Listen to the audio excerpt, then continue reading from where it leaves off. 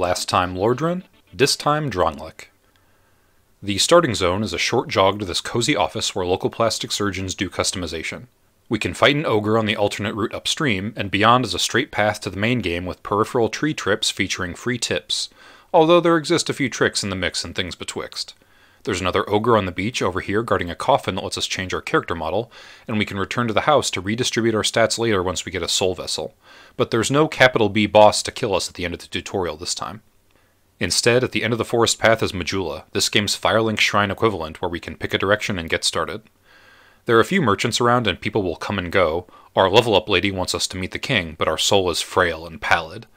Luckily there are 4 immense souls in the region that will restore our soul glow, but alas, their names are unutterable.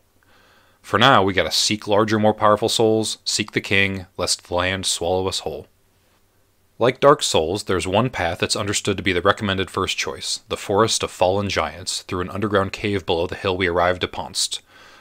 Unlike Dark Souls, we are also free to revisit the starting zone at any time right from the start. But there's more. Across Majula's clearing, there's a mountainside door leading to a fork in the road which we currently cannot toggle.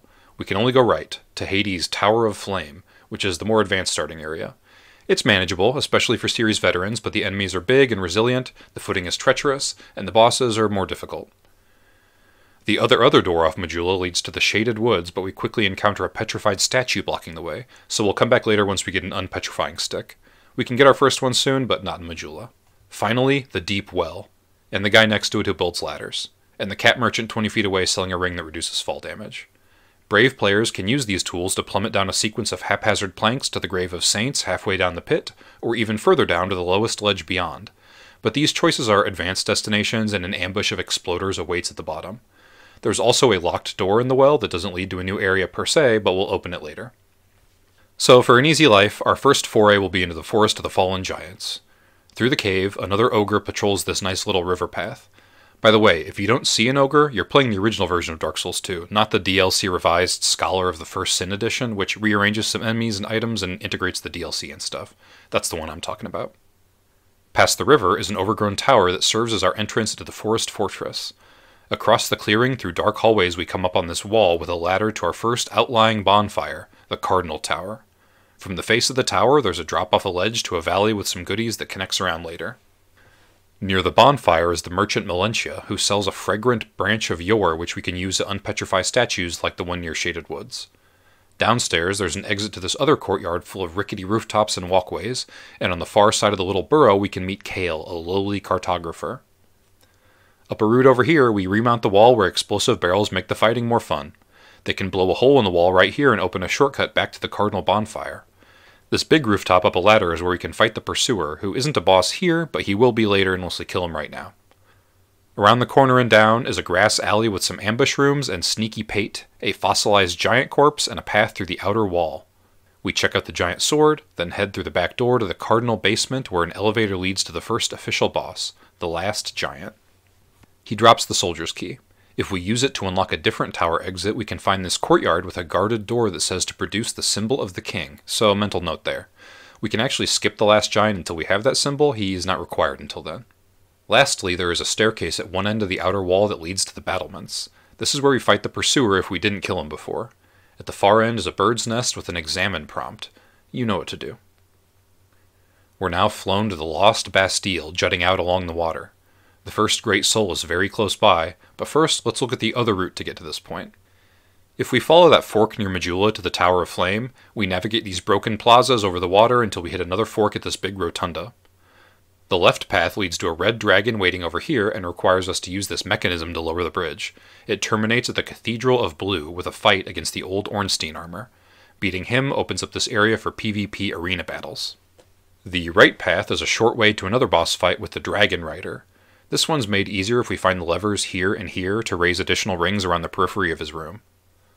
Upstairs we find Lycia of Lindelt, the miracle seller, who we should definitely talk to, a bonfire, and the bridge to this little connective bit. It consists of a curved 2-floor hallway with an elevator on the first floor that takes us to a similar but flooded hallway down below. At the far end, a hole in the wall leads to a stalagmite cave with the Unseen Path bonfire. By the way, there's no key item in this game like the Lord Vessel to enable warping between bonfires. Not everyone likes this decision, but the game is way more sprawling than the first, so I think it's kind of necessary. Past the cave is No Man's Wharf, which is a shipwreck cove-looking place with wooden docks and wet rocks. There are a lot of bad guys and places to drown and blind corners, so this area can be kind of slow. Lucatiel is in the house over here, people like her. The second half is fun once we light the lamps to make the Dark Dwellers retreat and pull the bell to bring that ship on in. We can wheel and deal with Gavlin as we fight our way out to the ship and go below decks where we fight with the Flexile Sentry in the hold. This is a cool setting as the hold fills with water throughout the fight, slowing us down. Like the bird's nest before, we examine the ship's compass thing to sail to the next area. Ta-da! The Lost Bastille, again. The two starting roads have converged, kind of. This is another fancy fortress area. The ship drops us off at a dock below this long staircase, while the bird drops us in this crumbling tower on the far side. This outer area has some of that classic, am I supposed to be doing this? Dark Souls feel, hugging along tiny ledges and rolling into cliffside doorways. There are some nasty exploders, and we run into another pursuer in this courtyard. Lucatiel's over here in this corner tower again, or for the first time, depending on the order in which we do things. From the stairs, we can drop off the battlements over here and open a one-way door alongside this building to actually connect both paths through the alley before we head inside. The interior of the Bastille is a mess of courtyards and exploding things, and in the center we take on the 3 ruined sentinels. Behind an illusory wall, we end up at this rampart tower, and upstairs from there, through some tricky rooms, we reach a long bridge. Along the way, there's a ladder going down that leads over here to Belfry Luna, where we can fight another returning Dark Souls boss, ×2, in the rooftop gargoyles, and get their Bastille key. Across the long bridge is Sinner's Rise. We're heading to another soggy basement. This is like a trolley area with high water and more exploding. All the way at the end is our Lost Sinner boss battle, which becomes easier if we use the Bastille key to light these torches to illuminate the arena on either side. One of the spoils from the battle is another unpetrifying stick in case we need a hint about what to do next. We now have our first soul of an old one. That's pretty much all the level up lady has to say when we get back to Majula. We could use one of those fragrant branches to get further into the shaded woods now, but Licia has moved to Majula as well, and she happens to be posted up at the fork over here, and she'll move that path if we ask. So obviously, let's see where it goes. It goes through a dark cave, past a dark creep, to a dark copse. A huntsman's copse. Another gloom zone, split in half by this canyon. From under the bridge, we make our way up, and there's an optional area through this valley full of annoying dudes and across the rope bridge. This is the Undead Purgatory, which looks suspiciously like a racetrack. We can joust with the Executioner's Chariot and unlock the Brotherhood of Blood PvP arenas afterwards. There are 2 paths along the far canyon. The cave entrance will lead to a locked gate, so we need to take the left cliff path around and open it to create a shortcut. There's an undead lockaway key halfway along that also opens the bonfire hut. At the end of the canyon is another big building that's the Skeleton Lord's turf. Past them is the Harvest Valley. This is the closest we get to a poison swamp zone, with this green fog in the lowland areas. We have to climb up and open this gate along the way. Along a couple embankments is the Earthen Peak, which itself is fairly short. It has another sort of environmental puzzle where the boss Mytha is surrounded by poison unless we use our torch to set this windmill on fire during our exploration. After Mytha, we go up the stairs and into this elevator and just take that right on up. The Iron Keep, where Bowser awaits. This first bridge where we arrive is pretty popular for dueling. Throughout the keep, we're fighting knights and dodging arrows and not falling into the lava lake. The very first room has an iron key sitting under a flamethrower that we'll want later. After the first couple areas and an optional fight with the Smelter Demon over in his cylinder, we can choose to visit Belfry Soul over here. If you farmed a certain Covenant item like I did, you visited Belfry Soul a lot of times. The final stretch of the keep has these turtle guys on these collapsing frames with flamethrowers and little rooms. It's crazy. Up in the head of the bull statue is a bonfire and a lever to turn off all the flamethrowers, like that one over in the Iron Key, before we descend the rooftop to the surface to take on the old Iron King on this little ledge. Beat him, and we now have the souls of 2 old ones. That's pretty much all the level up lady has to say when we get back to Majula. We might also notice a cool and sinister snake statue down here in the back room, which can teleport us to a locked door that we'll be able to open later. So, if we've explored thoroughly, we have 2 options left, up or down. Let's break out an unpetrifying stick, unfreeze the lady, fend off the poison goblins, and head into the shaded woods. After a little jog under the arches, we arrive at the ruined fork bonfire. To the left, we find the small bit of rubble blocking the gate that we shall not deign to step over, and if we try to go around, we'll run into the imposing Shrine of Winter. It isn't open yet. If we go straight at the ruined fork, we'll run into another big door requiring the symbol of the king. It isn't open yet. That leaves the right door, which dumps us out into the mist. Around the perimeter there are some treasures, and ghosts lurk in the trees, but our destination is this far path towards the shaded ruins. Here we can actually see a bit while we fight these lion guys and make our way past all the poison. There's a man scorpion named Tark we can befriend over here, a hole in the ground where we can meet that dark dude again, and up the side road is the boss, Scorpioness Najka. Now we plow ahead to the doors of Pharros, aka the rat zone. We're in water again, but now we can use our Pharros lockstones to unlock some of the many doors here. In the second room around the upper ledge we can fight the Royal Rat Authority, we can join the Rat King Covenant, and we can use that to pull people into our game and mess with them using the traps and enemies enabled by the lockstones. Anyway, up past the doors is a path to Brightstone Cove Seldora. This is a nice descent from the Royal Army campsite down through some spider hole rooms to its lower caves and sandy buildings. At one end is an approach over a spiky bridge to the Church of Spiders, and behind that is a big room taken over by spiderwebs that are mercifully not sticky. At the bottom in the corner we can challenge the Mega Spider, Duke's dear Freya. After the battle we reclaim a third old soul, not from the spider, but technically from the dead dragon decomposing in its web, and return to Majula. At this point, the well is our only remaining option. As I mentioned, there are actually 2 stops to make on our way down. The first is the optional Grave of Saints, aka the other rat zone, with a killer entrance statue. Similar rat rules here as we make our way down the tunnels past the Royal Rat Vanguard boss and ultimately to a bridge over the muddy pit. This is the same room we can skip to further down from the original well, and past the exploders and down some ominously familiar planks, if you remember Blighttown, is the gutter. A maze of wooden structures and goblins and near total darkness until we light up some of the torches. Your direction and destination are difficult to discern at any given time. In the end, we actually have to drop off the structure onto the rocky floor of the cavern itself and head into an even deeper corner cave, always down.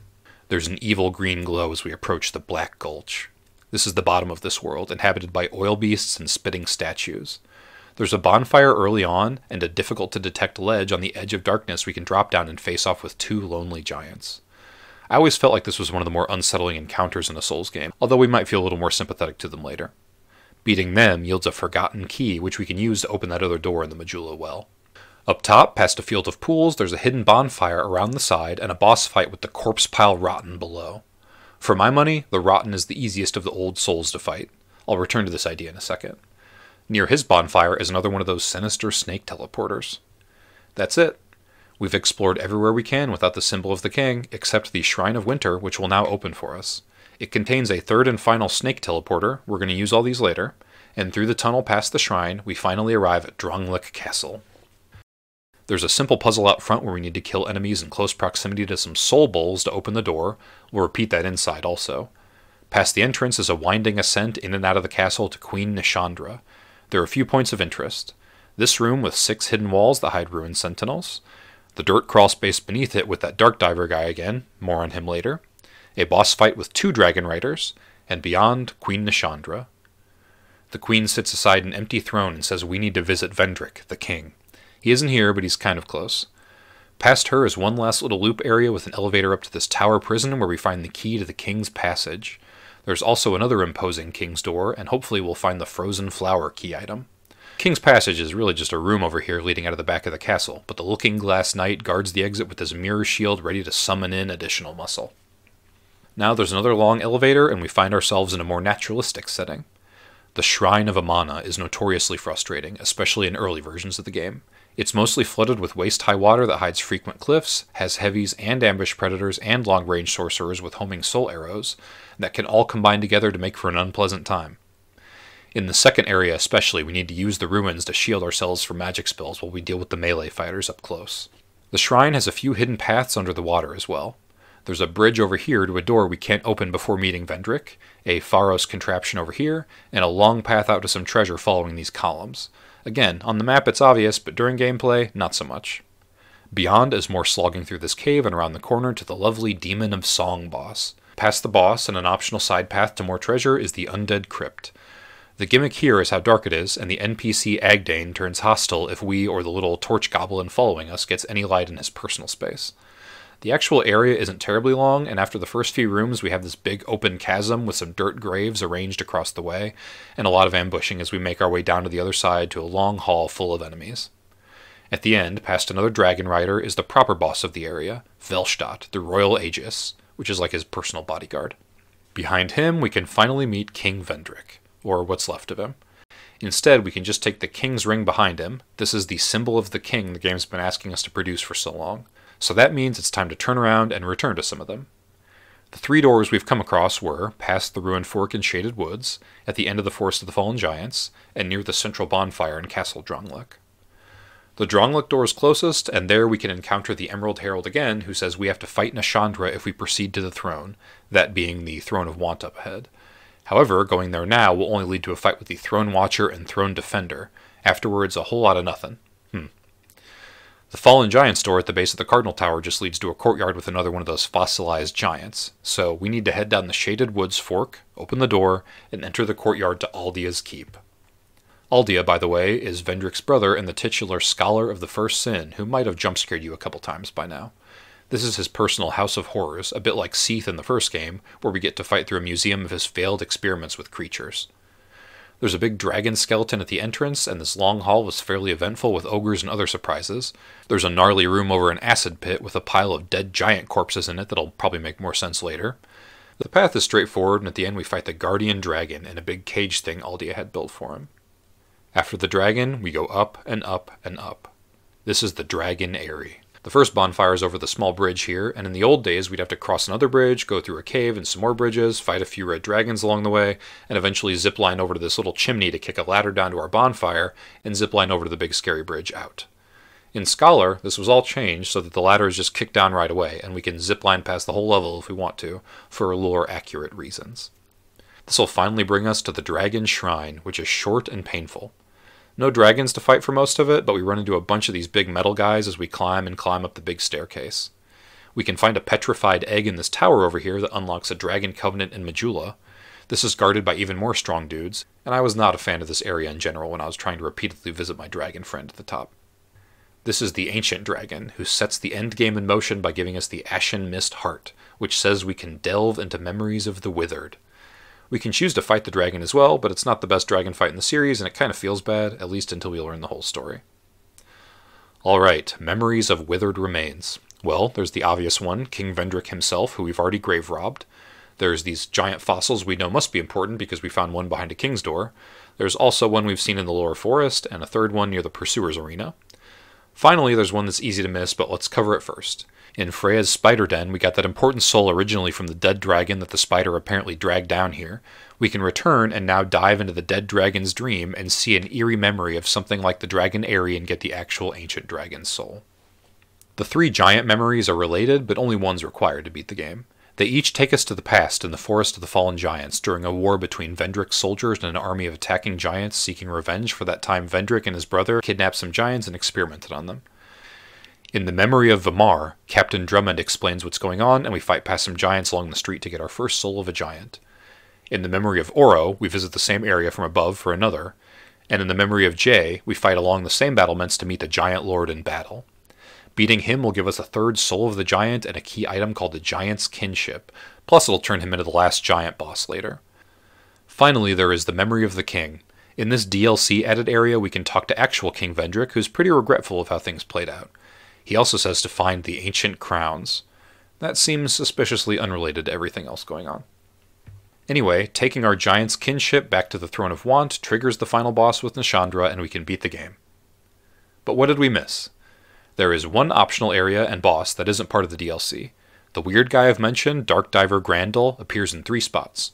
A hole in the Shaded Ruins, a chamber in that dark cave under the Black Gulch, and the dirt room underneath Drangleic Castle. Once we find him at each one, we can join his Pilgrims of the Dark Covenant and offer him humanities for a portal into the dark chasm of old.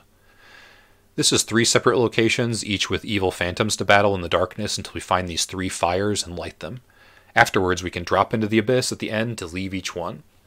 Lighting all 3 fires requires 3 separate trips, at which point trying to leave will instead drop us into the Dark Lurker's Cavern, where we fight this cool-looking boss who splits into 2. So that leaves the DLC and its 3 crowns. Let's summarize the remaining threads.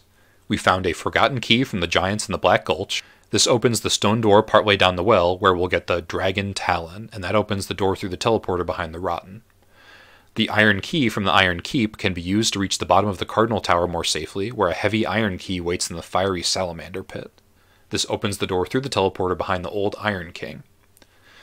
The frozen flower can be found in Drangleic Castle, and that, unsurprisingly, opens the snowy door through the teleporter in the Shrine of Winter. So let's visit them in the order they were originally released. The Dragon Talon unlocks a cave path that opens into a huge underground cavern. This is Shulva, Sanctum City. It's centered around a massive pyramid structure in the center. We make our way along a cliff path to the upper parts of the towers where we can raise and lower them as elevators to reach a bridge leading to the Sanctum. In the Sanctum itself, there are some Zelda-light puzzles involving shooting arrows at these little buttons to raise things or spin things or open things. We can find an Eternal Sanctum key that opens a door in this tower leading to the optional Cave of the Dead, which ends in an obnoxious 3 vs 1 boss fight. The overall goal is to descend to the floor of the big cave where the circular stone shrine will raise the main bridge back up top. A convenient nearby elevator returns us there, and we cross over to another super tall room that we have to carefully drop down to reach ground level again. And this time we take the other exit to the double boss battle of this area. Alana, the Squalid Queen, followed by Sin, the Slumbering Dragon, who apparently crashed down here and puked up a bunch of his poison and generally caused problems. Killing him grants the crown of the Sunken King. Back through the Iron Keep snake portal, our heavy iron key will open the door to the sweeping vista of Brume Tower. This is sort of like exploring a big chimney.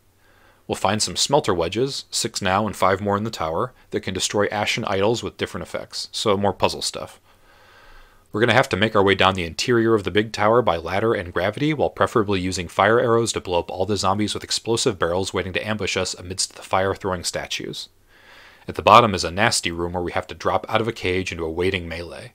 From there, we come back outside and around a cliffside road full of battles, then finally get into the lower chamber of the tower, the foyer. Next is this big lever puzzle room made of iron bars, spike walls, and flamethrower traps that is quite a trial. We end up making our way over to this other tower to get a scorching iron scepter, taking it back to the foyer and using it to restart the elevators there. With the lifts working in the main tower, we can get a tower key from the ash plane and use it to open the iron passage down below. This area, and the Cave of the Dead before, are challenge areas where players without the DLC could still be summoned if they left their summon sign in the right place, which is why the fights are tough and probably why the look and layout are so dull. The boss fight here is also a reskin, with a smelter demon, but blue. Elsewhere, taking the elevators up, we can find the smelter throne at the top of this side tower, and touch the armor to visit the memory of the old Iron King. This is another really difficult area full of samurai, ending on a boss fight with Sir Alan. Lastly, taking the elevators down leads to a long path to the very base of the tower, where inside a giant corpse we battle the Fume Knight, who is made easier if we saved some smelter wedges. We can claim the crown of the old Iron King and take our leave. Finally, teleporting from the Shrine of Winter with the frozen flower will lead to the frozen Eleum Loyce. Through the main gate we run into a light blizzard, and if we go left we'll have to battle the King's pet Ava, who's invisible. Instead, let's go right and make our way down to the snowy city streets. There are some frozen chests along the way we can't open yet as we go down and through some houses to come back up and out onto the ramparts. From here we can head out to a fiery tower and get the Eye of the Priestess to reveal invisible enemies. From here there's a convenient shortcut route under the wall to arrive back at the main gate where we fight Ava now that we can actually see it, and after that we're at the Grand Cathedral. In here, Queen Alsana will tell us about the Ivory King and how he sacrificed himself to contain the chaos under the city.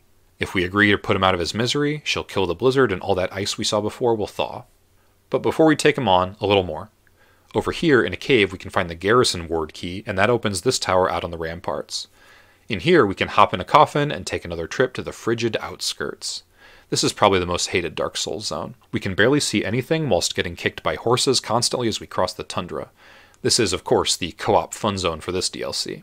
At the far end we fight Lud and Zalin, who are the other 2 king's pets. Finally, as the Queen advises, there are 3 bummed-out Loyce Knights we can find and inspire to join us in our final battle. One's in a tower at the end of a curved path, one is within the outer wall, and one is out in this distant fortress. With those 3, plus the one who is already waiting, we can drop into the old chaos. After sealing some portals and defeating the burnt Ivory King when he shows up, we get the crown of the Ivory King. And that's it. We can take the 3 crowns to the Undead Crypt and visit the memory of King Vendrick to receive his thoughts and his blessing. Then we can return to the Throne of Want and beat Nishandra to finish the game feeling more fulfilled, and provided we've also vanquished Vendrick, we will now face the Scholar himself, Vendrick's brother Aldia. He's kind of a giant flaming root head man at this point, but if we beat him, we can pick our ending. In terms of design, compared to Dark Souls 1, this one's even more open-ended. We can go in any of the 4 primary directions, more or less. There's a branch a short ways into the forest if we want to go to the Shaded Ruins first, and the Silvercat Ring isn't too expensive if we want to go down the well. For our first boss, we can start with the Pursuer or the Last Giant, the Dragon Rider or the Old Dragon Slayer, Scorpioness Najka, the Royal Rat Vanguard, or the Rotten. Even Drangleic's twin Dragon Riders, the Dark Lurker, or Ava can be your first boss if you grind out 1,000,000 souls to open the Shrine of Winter.